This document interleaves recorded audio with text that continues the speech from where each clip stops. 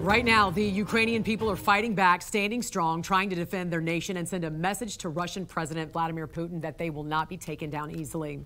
Joining us right now from Kyiv is Ukrainian Parliament member Oleksiy Goncharenko. Thanks for joining us this morning. First, can you tell us what's happening right now and how are you holding up and how's your family? Right now, there are fightings all over the country. The enemy tries to get to the capital city, but couldn't. Our army really stand firm, and they couldn't just enter the city. There are bombings. Humanitarian situation is very difficult, very bad. And they are bombing kindergartens, hospitals, schools, universities, maternity houses. So it's absolutely genocide in the 21st century in the middle of Europe. That's the situation. But we're standing strong. Just minutes ago, there was a meeting of Ukrainian Parliament, and we made some new laws which are important for our army and for the society at that moment. So we believe that we will win, and really we are fighting for our home and for the whole free world. How far away are they from where you are located right now? Do you know? I think 25, 30 kilometers. And what are you doing at this moment? This must be, I can't imagine what this is like for you. This is so surreal to see civilians taking on Putin's army. I know many Ukrainians feel like this is their duty to protect their family, even if this means giving the ultimate sacrifice. And I understand you guys have stocked up on weapons as well. Yes, I am also joined Civic Guard, civilian militia. With the weapons in my hands, I'm ready to fight for Kyiv if it will be needed. For the moment, the situation in Kyiv is calm, but everything can change. And if occupant will enter the city, we will fight with occupants on the streets, and we'll make hell here for them. Wow, and you said 25 kilometers. You believe they're about 25 kilometers away, which is about 21 miles. As I'm talking to you, I can't. Your demeanor is so calm right now. What are you feeling at this moment? There was at the beginning, the first days, there were a lot of concerns. Certainly that's true. But now it's like, decisive mood. So I understand that we need to fight, and I'm sure that we will win. The morale of people is very high. People in the cities where occupants entered the cities, Kharkiv, Sumy, Chernihiv, they use just cocktails of Molotov against tanks. So it is all society which is fighting, not only army. And that's why I'm sure that we will win. It couldn't be another way when the whole society is so united. We want to protect our home because we don't have any other home and any other land. So that is our position. But also you need to understand that if Putin would be successful here, he will go further. He's not going to stop. It's a real aggressor. And in reality, the Third World War already started. So we are now on the frontier, and we hope very much that our partners will help us to fight and to win. And there's so much bad information that we're hearing and that we're seeing right now, including the fact that Putin's trying to take out all forms of communication, which clearly is not working. Can you talk us through what you're hearing from other Ukrainians who are on the streets right now fighting? People are ready, because many people, especially women, children, elderly people, they left Kyiv and other cities which are in fighting or close to fighting. Many people are in the western part of Ukraine, which is calm now. So near 1 million refugees crossed the border. So that's the situation. But tens and tens of thousands of Ukrainians took weapons in their arms. Doctors, teachers, IT specialists, managers, just civilians, just ordinary civilians.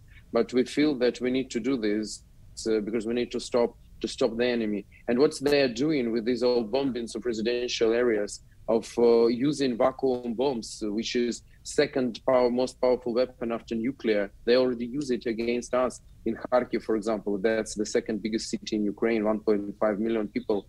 That's something which makes us especially angry. And we understand that we are fighting not only just for independence, but for our lives. Yeah, and you just mentioned that you hope a lot of the Western nations can impose stricter sanctions against Vladimir Putin. What do you make? Yes. What do you make of the Biden administration's response to this invasion so far? What else could have been done to stop Putin? There are some strong steps, and we are thankful for them, and we appreciate them. And there is a military help to Ukraine, but more can be and should be done. I would emphasize 2 points. First is ban on Russian oil and gas, because today it's full of Ukrainian blood. It's bloody oil and bloody gas. And ban on Russian energy will stop Putin, because 2/3 of Russian export is oil and gas. And that's nothing they have more. They are just a big gas station of the world. And second thing is to help us to close the sky, the non-flight zone over Ukraine. If American crew and pilots cannot be involved, give us please weapons, give us Patriots. We will do everything ourselves, like we are fighting for ourselves on our ground now. But we need weapons, and Patriots can help us a lot. So we desperately need it. So I address to Americans, please ask your authorities, administration, congressmen, senators to help us. Just give us a possibility to fight, and certainly pray for us.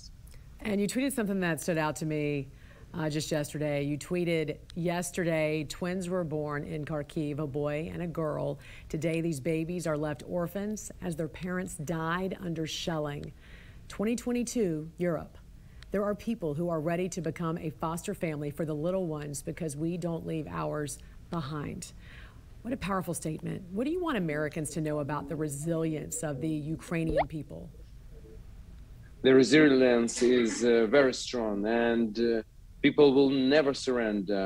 And that was the answer of our bodyguards on the Zmini Island when just several Russian ships, just imagine, against dozen of our guards on the small island in Black Sea, just a cliff in the sea.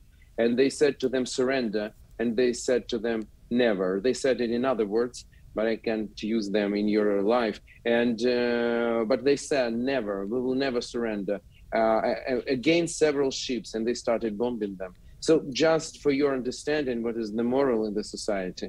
So it is really very, very high. But certainly we need humanitarian aid, because many people are suffering now. Many people lost their homes. Many people lost their relatives. Many people need to run to other places of the country. And we feel this support, but please help us, because it's something, really, if other dictators in the world will see that Putin is successful, that will be the only beginning of a huge crisis. So that's so important now to show that free world is strong, where the American leadership is strong enough to stop such mad people, like mad dictators like Putin is.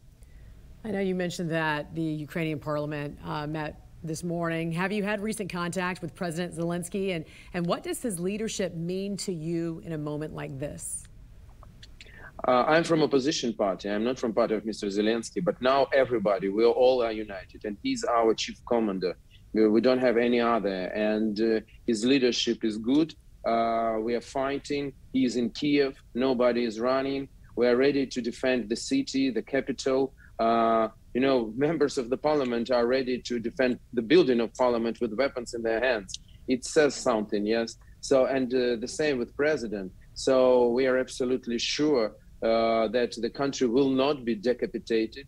We have leadership, we have government, we know what to do, and we will do this. And more people now are coming to, are standing to go to army. So our army will go only stronger from time. And Russians have very big losses. Almost 10,000 people already killed. They are soldiers and officers, including senior officers. That's the biggest losses of Russian army from the Second World War. Just imagine, in Afghanistan, in 10 years war, Soviet Union lost 15,000 soldiers and officers. Now Russia already, just in 1 week, lost almost 10,000. Just imagine. Wow. All right, Oleksiy Goncharenko, wishing you the best of everything right now for you and your people and your family there. God bless you guys. Thanks so much for joining us this morning. We appreciate it. Thank you so much. Thank you.